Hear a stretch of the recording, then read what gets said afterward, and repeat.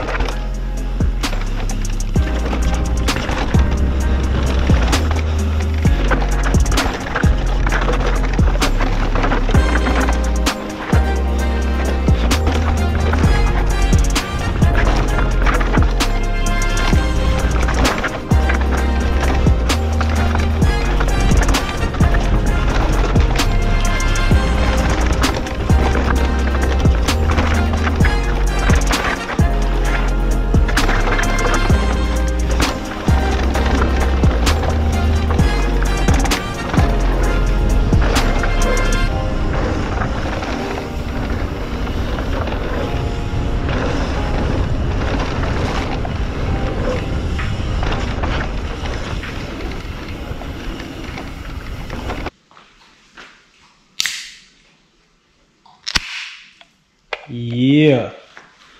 Greetings, fellow riders and future senders. I give you my post first ride report of said Decoy. Let's see here. It feels a lot like the old one, except the front end is definitely stiffer with the 38, especially high-speed chatter. That's noticeable, so I am stoked on that. The rear end feels a little more plush. Now again, brand new bike, everything feels good. Everything's nice and tight. Nothing's been rattled loose over a season of riding, so that could be a part of it, but overall the bike felt really good. The headset is not creaking yet, so that's a bonus. Hopefully that lasts. I don't know that I noticed the difference on the wheels. I mentioned earlier, these are aluminum wheels versus the carbon. I don't know if I could tell enough on the flex or the stiffness. Probably need a couple more rides to really see any difference in that, if at all.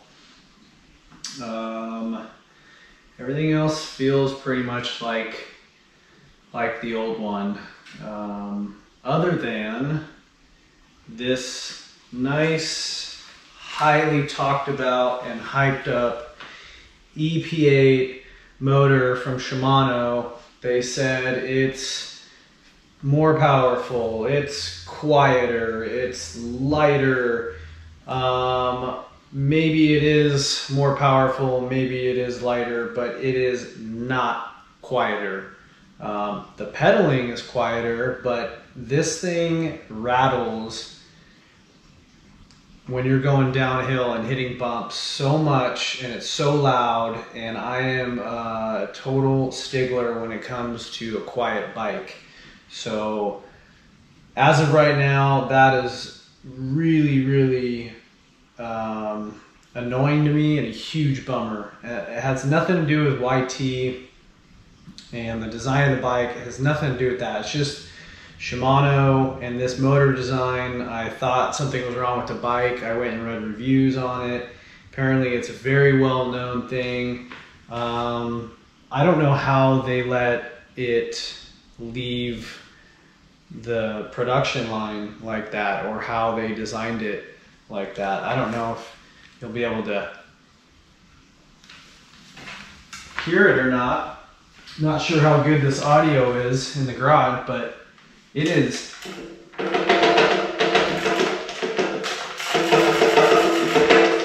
Now that's kind of, I don't know how that sounds on the video, but it's really loud. Anybody who has a motor will tell you about it.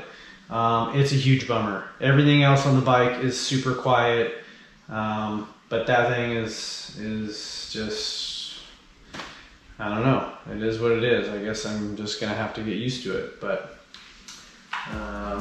yeah, so that's that. That's pretty much all I have for right now.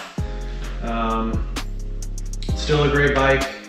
Still priced for what it is. Better than I'd say most bikes out there. And yeah, overall I'm pretty stoked, other than the noise that I just can't seem to stop mentioning. So thank you guys for checking out the video. Thanks for subscribing. For Anthony, send it. That one's for you, bud. And I don't know, maybe I'll do like a 3-month or 6-month review video after the fact and see if my opinion has changed. But that's it for now.